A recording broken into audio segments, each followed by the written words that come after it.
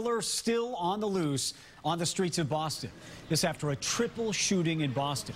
Tonight, the new police commissioner is taking a stand saying that the court system needs to change. WBZ's Jim Smith is live tonight in Mattapan with more on this story. Jim?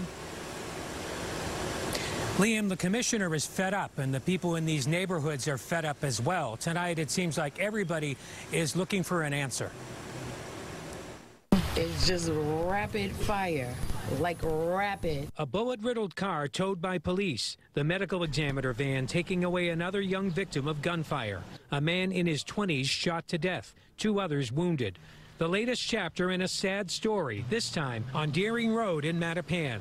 Yes, judges have to be more accountable. Now the new police commissioner is upping the ante, demanding tougher sentences for people convicted of multiple gun charges and then released back in the community. We are sick and tired of when we make arrests, several of the individuals, it's their 3rd and 4th time with a firearm offense. Stay away orders and ankle bracelets do not work. We need to send a message. Some in the community hear that message loud and clear. 10 shots, the cars and everything, and then you hear the screaming because, you know, people's outside. So it's crazy because, like I said, broad daylight. A neighbor who happens to be a nursing assistant gave first aid to the victims. She does not want her face shown, but she has a message too. It needs to stop. It can't be everybody's problem. It can't be everybody saying they can't do anything. I don't want to keep on seeing kids drop. I've lost too much family to these streets.